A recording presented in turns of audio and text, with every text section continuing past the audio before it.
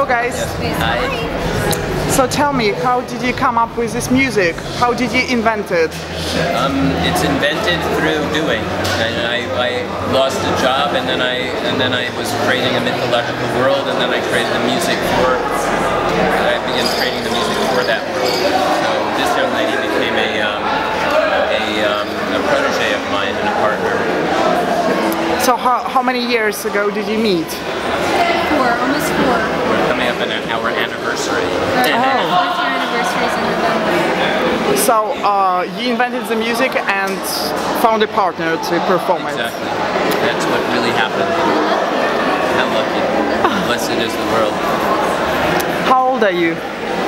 I am, what am I, 59? I'm 59. Oh really? Oh, okay. And surprised me. Didn't expect that. oh well, you look younger, both of you. So tell me, what do you want to do? Like, how do you see your future? What is your purpose of this music?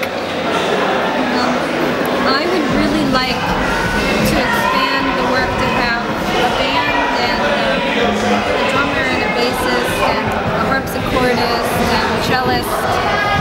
I would love to have more musicians and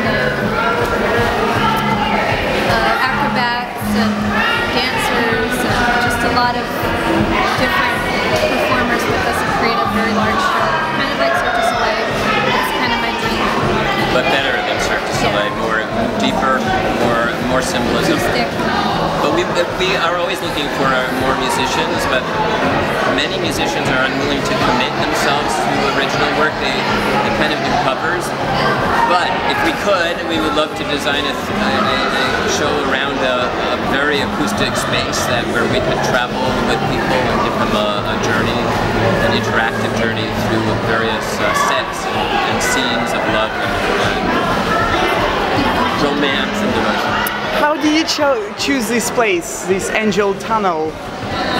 I was walking by one day a long time ago, and I was just doing a walkabout, and I saw it as I was walking, dancing by, singing and dancing, and I said, I gotta go in there and look at that and see, that could be a pretty good sound in there. So I danced down the stairs. It was a terrible place at that time.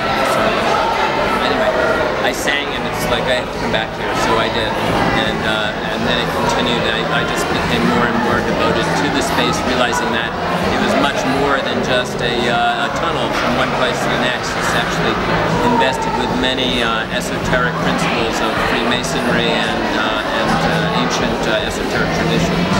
Oh, these ones? This one.